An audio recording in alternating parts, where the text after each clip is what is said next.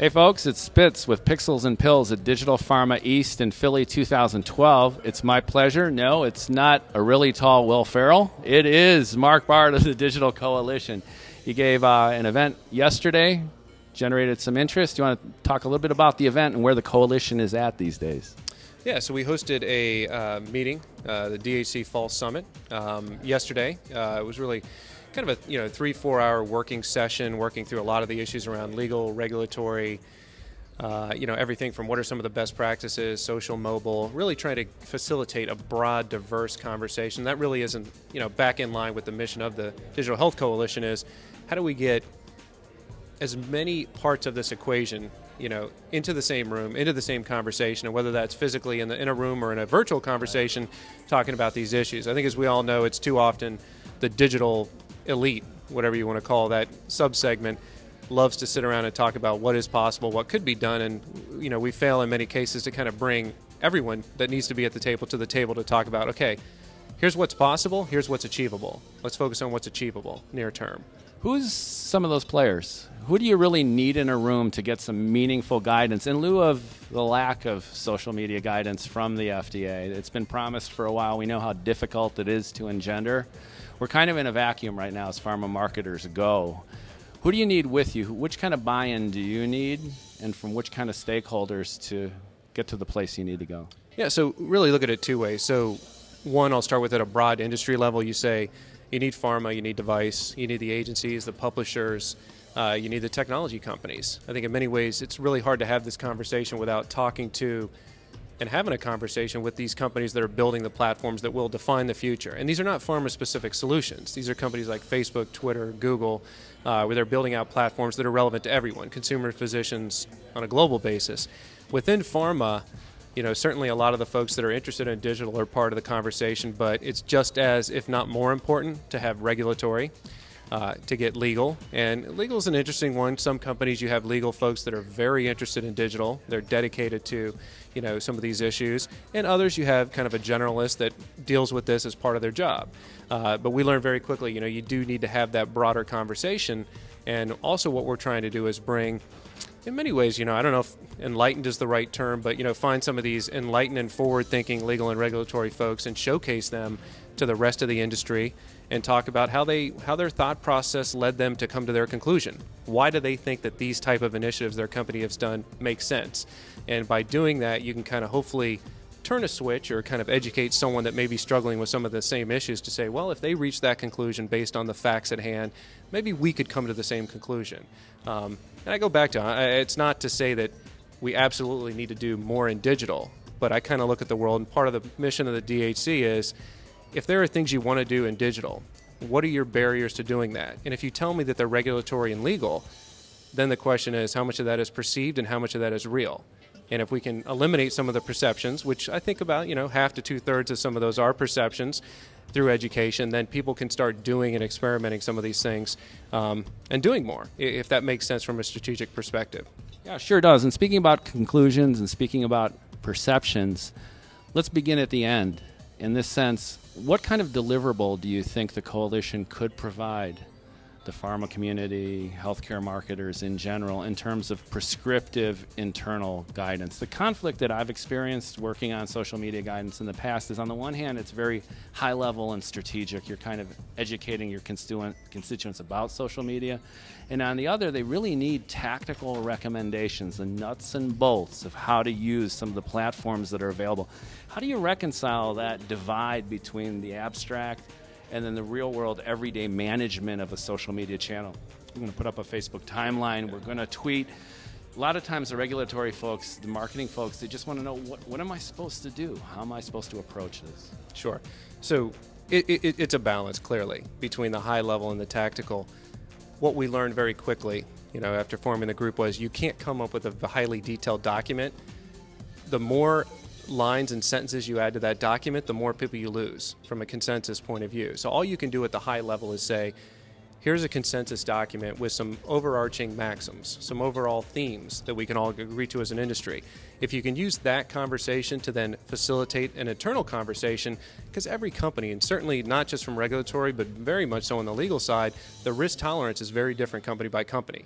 So if you say, we agree as an industry that transparency looks like this, we agree that correcting misinformation looks like this, we agree that control of content looks like this, you're going to then maybe a little bit more conservative, or you're going to be a little more aggressive. And so that's one thing we've done in terms of kind of pushing out, here are these overall social guiding principles. We're just starting the conversation in mobile as well, and a lot of this is you're trying to force companies, and really more pharma companies, because that's really where these conversations need to happen, is force people to react to something, or at least have a conversation internally to say, well, this is what other companies believe, or this is what these other companies have done. Do we agree with that? If we agree, why? If not, why? Why? So that's really where we've focused. The other thing we did, at the meeting here, we were talking about. We just did a study. We got close to about 90 different companies in the coalition. We had responses from about 61 companies. And we asked them a whole battery of questions about, perceptions and hurdles and all this other stuff. And we view that as a deliverable, as part of that education process. So if you look at it and you say, wow, 80% of the industry believes there's an ethical obligation to correct misinformation. That's an important data point, an important piece of information we would argue that companies can look at and say, am I in the 20% or am I in the 80%? And a lot of things like that, looking at what our company's doing. There's some other insights in there that, clearly creating content for mobile platforms is clearly something that is going to increase in a very big way. And that also raises issues then in terms of, well, what do we need to think about in terms of regulatory? What are some of the issues that's going to create? So a lot of education. We're going to be pushing that information out in the next couple of weeks to all the member companies. But again, it's to spark conversations and force people to say, do we look like, are we average? Are we ahead of the curve? Or are we behind the curve? That seems to be a very innovative and contemporary way of looking at things, right? It's not really about banging out a document with prescriptive guidance, in so much as really transforming infrastructure, educating folks about the possibility, and offering them up the potential that change can happen, and here's a few recommendations on how to make it. Sure, and one document and approach that we certainly relied on, at least from a structural perspective, was the DTC guidance that pharma, the trade group, issued. They're very high level, and I think that's really the only way you can do this. You can't have a prescriptive, detailed document. And the reality is, I think anyone that works in a pharma company knows those principles are interpreted every company by company. And bring up objections. And yes, so certainly you can look and say, we agree with this in spirit, these parts maybe not, less so. And that's really what we were trying to do, is to say, yeah, here's an overall process. And that's, the reality is too, and I think people will increasingly realize this, you should not be writing guidance specific to sites or platforms. You can have a best practice for Facebook, Twitter, and YouTube, but you got to get your head around how you define control, how you define an MLR review process for comments on any third-party site, on a corporate site.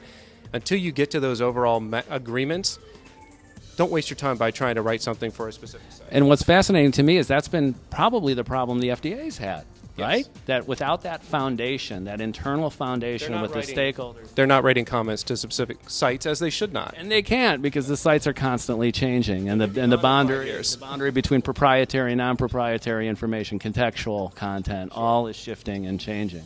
Yeah, and another big one, so in this kind of macro theme, how do you present fair balance within limited? And now certainly mobile is a whole other issue, but even within social, are there going to be alternative ways or innovative ways that you can present information in short form?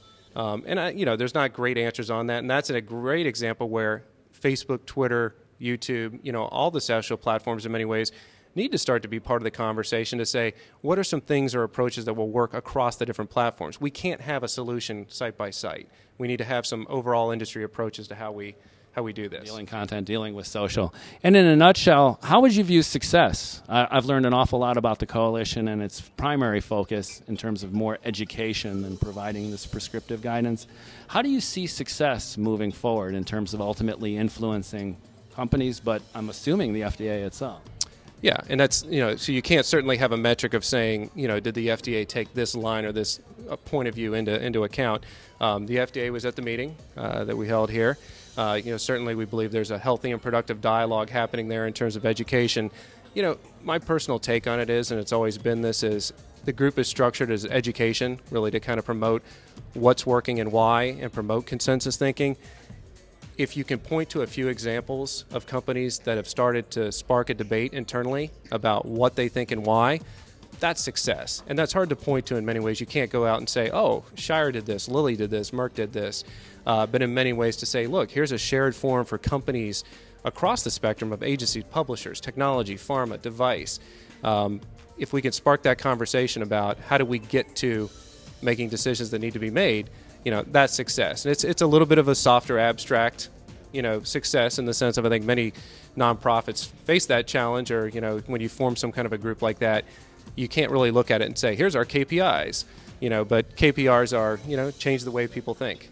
Absolutely. Mark Bard, changing the way people think, changing how we look at social media and healthcare communications, and eventually changing the world. From Digital Pharma East in Philly 2012, Spits from Pixels, out.